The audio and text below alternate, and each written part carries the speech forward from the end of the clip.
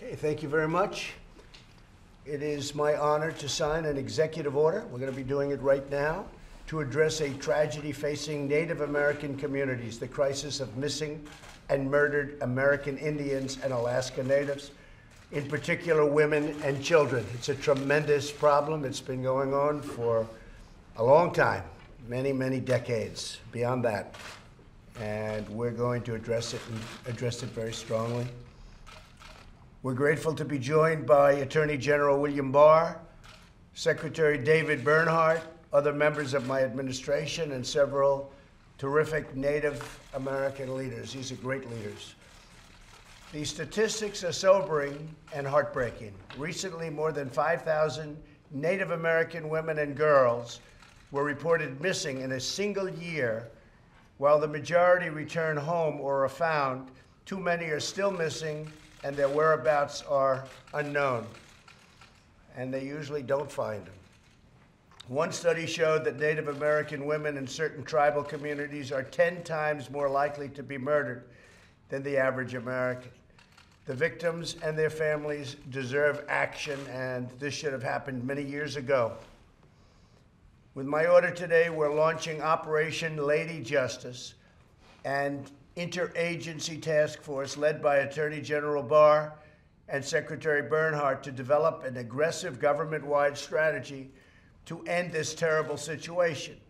The Department of Justice will also be issuing grants to improve safety in Native American communities.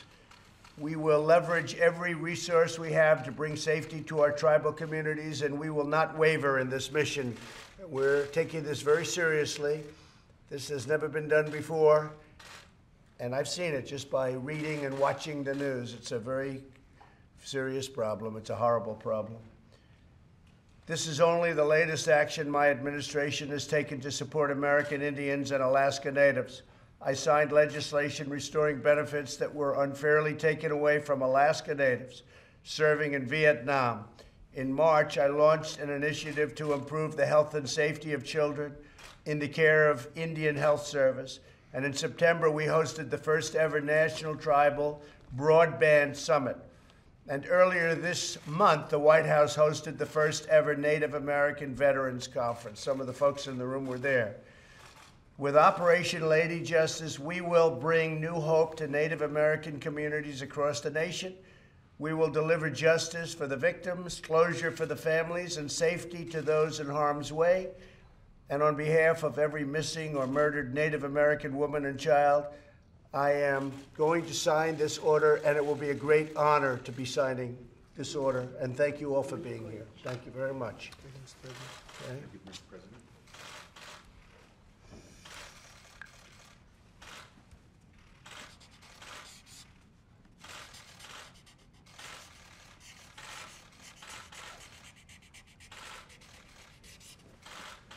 So that's something that should have been done a long time ago, decades ago, frankly.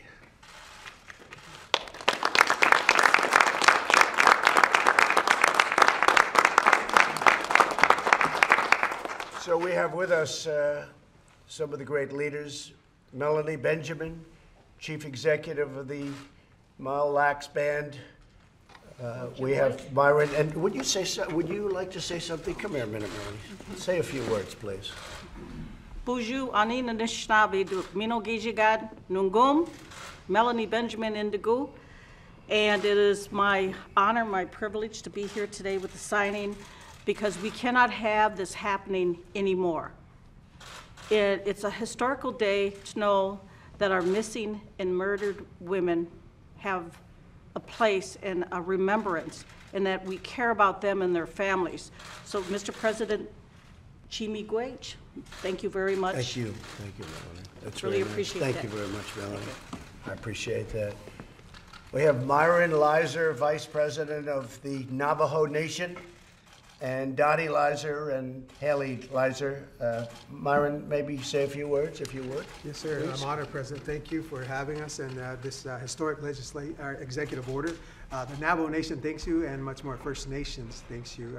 As the host people of the land, we feel that our prayers are being answered, and First Nations prayers are powerful. So thank you, Mr. President. We look forward to seeing some improvement in the Indian country. Thank you very much. I appreciate that. Thank you very much, Myra. We have a man whose name I want to use. I maybe have to change my name because I love this name. Alvin A.J. Not Afraid, Chairman of the Crow Nation. I love this name. Thank you, Where are President. you? Come here.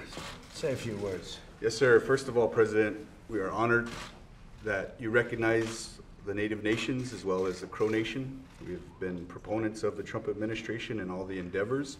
Okay. And understanding that I personally am affected by the missing and murdered Indigenous women events that are circulating. So knowing that you support in the realm of this executive order, the Crow tribe is honored. Thank you, Mr. Well, President. thank you for coming. I appreciate it very much. Is that true? You're not afraid? Are you not afraid of anything? Yes, sir. I also have a gift I wanna of know. our support Oh, that's of the beautiful. Trump Thank you. administration. That's very nice. Thank you. Thank you very much. Very nice. Kevin Depews, Chairman of the Fond du Lac Band of Lake Superior, Chippewa. Where is? Right here, Mr. President. Good, thank you, please. Thank you. Bonjour, nagani indígena casa nagachi wanang nunjiba. Because do them. We do kawashun nugun dashkutuyan waji chigian. Akini nagani mademani duk, akini nagani mani duk. Mr. President, this directly affects me, just as like it did to my brother over there, Anne Marine, as my sister was one of these statistics at one time. The importance to us is one of, as tribal leaders and as a unique people, to take a look at this, and how we look at it is, our women are the ones who raise our children. Our women are the ones who take care of our village. Our women are the ones who take care of our community, our teachers. Our children are our future, and these are both being affected in that way. And it's absolutely, what's the right word to use? How about if I just say it this way?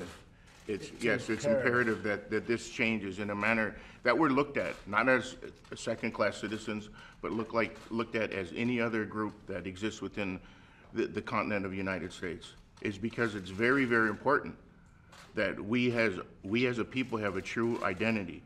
And when we lose our women and we lose our children, that goes with them.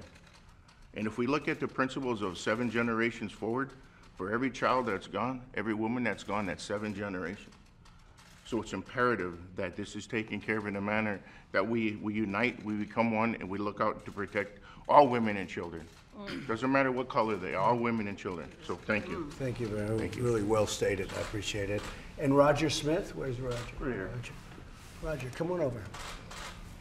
I'd like to say Chibi Gwitch, Mr. President, as a member of law enforcement for over 20 years, and looking at in the tribal government. I'm also honored to be sitting on Governor Walz for Minnesota's task force on missing and murdered Indigenous women, and to see to do away with the party line of addressing this very important issue.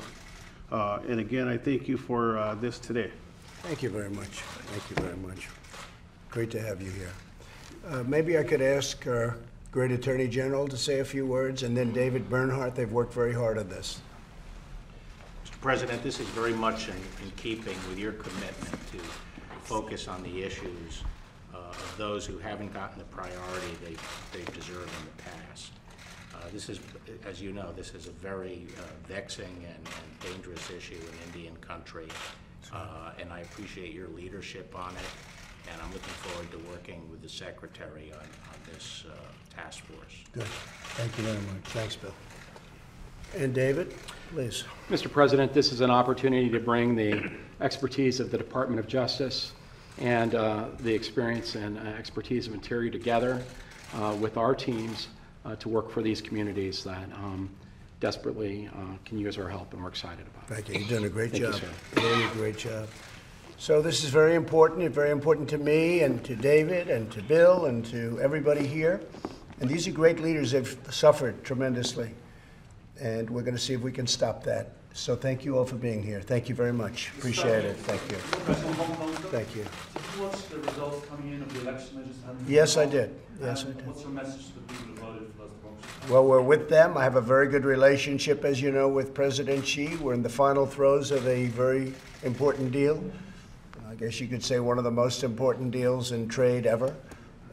It's going very well, but at the same time, we want to see it go well in Hong Kong, and I think it will. I think that President Xi can make that happen, and I know him, and I know he'd like to make it happen. Thank you very much, everybody. Thank you. Thank you.